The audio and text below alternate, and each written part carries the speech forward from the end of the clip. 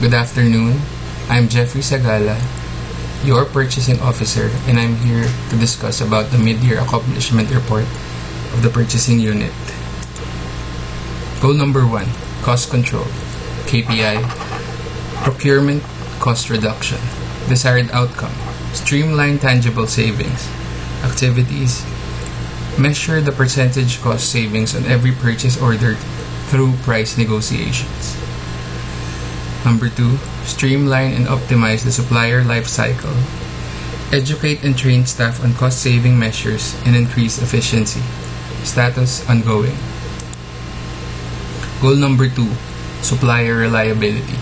KPI, number of suppliers. Desired outcome, track the dependency level on suppliers. Activities, classify suppliers into contracted vendors and unlisted vendors. Number 2, track and record the number of suppliers the company deals with. Status both at 70%. Another KPI for supplier reliability, compliance rate. Desired outcome, verify if suppliers meet compliance requirements. Activities, monitoring the ratio of disputed invoices to total invoices for each supplier. Number 2, monitoring delivery time, exclusive discount offers, maximum reaction time in case of delays or issues, mode of payment and terms of payment. Status is still ongoing. Another KPI for supplier reliability is supplier availability. Desired outcome, measure the supplier's ability to meet the urgent requirements. Activities, monitor the number of times items were available with the supplier versus total number of orders placed with the supplier. Number 2, identify reliable and trustworthy suppliers, especially for urgent procurements. Status is both ongoing.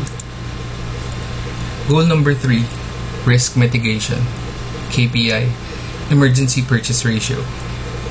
Desired outcome, track the number of emergency purchases. Activities, identifying and monitoring the availability of goods that have a high demand to ensure continuity of services. Number 2, streamline procurement plans to save costs and minimize supply risk. Status ongoing. Goal number 4, strengthen professional workforce. KPI, professional growth and development. Desired outcome, improve skills and competence. Activities, attend webinars for professional development. Status is at 100%. Enroll in graduate studies.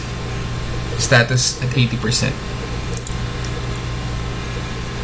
Goal number 5, sustain financial stability. KPI, spend under management. Desired outcome is to track and optimize expenses. Activities, analyze procurements, evaluate suppliers, and review contracts in order to identify strategic and operational savings. Status ongoing.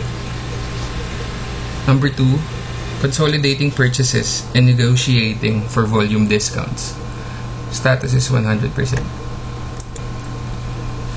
Challenges and actions taken. One challenge encountered is the price surge on consumables. Example is the mask. Actions taken is revisit supplier contracts and included price protection as one of the clause. Another challenge is sourcing of in-demand medications for coronavirus. Actions taken, close coordination with SDMC COVID-19 team on leads. That ends my brief discussion of the mid-year accomplishment report. Thank you.